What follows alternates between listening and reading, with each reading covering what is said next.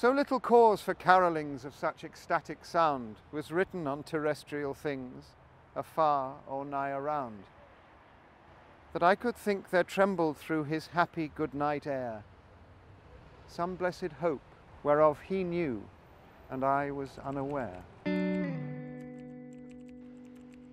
I'm Samuel West, and my lockdown silver lining has been poetry. On the second day of lockdown, I realised that if we couldn't meet face to face, I wasn't going to get a lot of acting work. So I wondered what I could do to be an asset to the collective.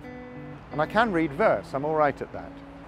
And within 24 hours, I had several thousand requests for 650 different poems. I was able to respond to things that were going on in lockdown. 3 poems about statues on the day that Colston was pulled down. And on the day that Dominic Cummings drove to Barnard Castle, I had another Cummings, E.E. Cummings, with the sonnet Somewhere I Have Never Travelled Gladly Beyond, sometimes known as Durham.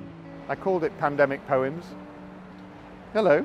So little cause for carolings of such. The very first poem I chose to start with was The Darkling Thrush by Thomas Hardy, afar or nigh around, which is a poem about him listening to a thrush singing, and he's a bit sad, and the thrush is singing anyway. Some blessed hope. And I chose it because I'd heard that in post-lockdown Wuhan, for the first time in a generation, you could hear birdsong. And I think that's probably been my motto, some blessed hope.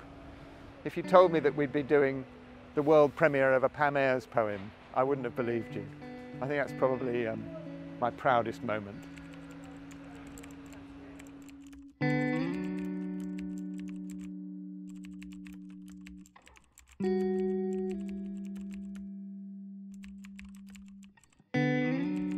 I want to share my silver lining with someone who didn't have one, so I'm going to be buying coats for 10 refugee children from the Choose Love shop.